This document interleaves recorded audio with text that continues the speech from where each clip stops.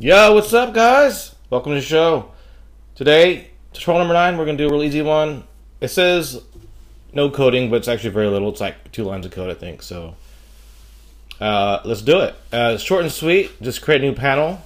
Right-click on canvas, create a new panel. Delete that for now. Turn the alpha up. Let's change the color to red or something you like. You can leave it as white. It doesn't matter. I just want to use red because it's really easy to see what's going on. And it looks like Bill is having some issues right now. Bill, you need to step it up. Come on, dude. So keep everything tidy. Create a new animation folder. Animations, animation, what do we want? Anim. Something you know the animation is going there. Open animation window up. Pretty easy so far. Click on your red panel and click create. Go in your animations folder, call it what you like, and type fast as you can. Thank you. And now make sure you're on the panel. Hit the record button, animation window. Move it forward as far as you like. We'll just keep it easy. Move it to 1 second. So where we're going to go is create a keyframe. We're just checking the alpha. There you go. So you see what happened.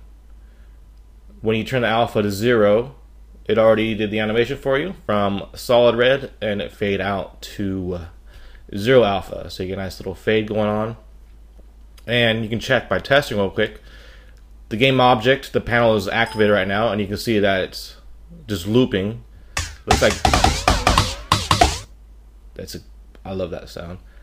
Looks like Bill has animation set to looping, so the animation, of course, keeps on looping. Do another check real quick. Turn it on, and then it keeps on looping. Okay, well that's fine. So let's fix that. First, I think Bill is going to go into the Game Manager Bob script. Check it out real quick, and do that. Bob, turn the loop time. Turn it off. Check, see if it loops again. Is it still looping? Bob. Yeah, Bob. Is it Bob or Bill? Who's the intern today? I don't know.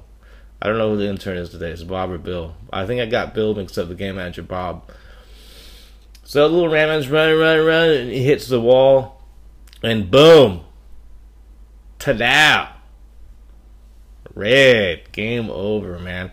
So what we're going to do now is we're just going to turn the panel on. We're going to activate it, set it to true when the game is over. So we'll add the red panel fade into the game over function. Move back over here. Game Manager Bob. Don't forget to click and drag your panel into the inspector where it belongs. Give it a little home.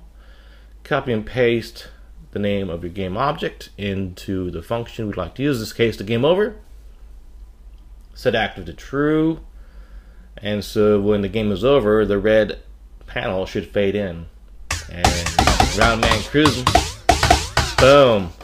Problem with that is, though, it fades out. So we need to go ahead and change it because we want to fade in. So go back into your, not that one. Not that, Bob. That's a different story.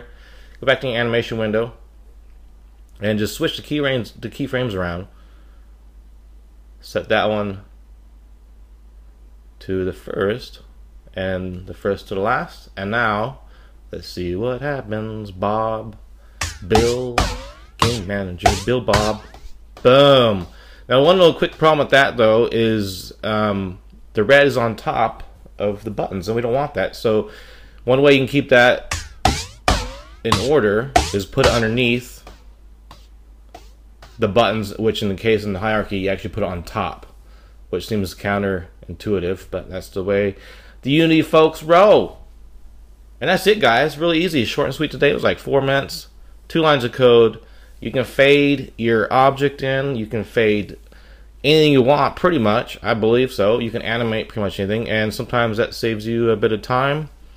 And that's it for today. We'll catch you next time. Please leave a like and subscribe, and happy coding. See ya!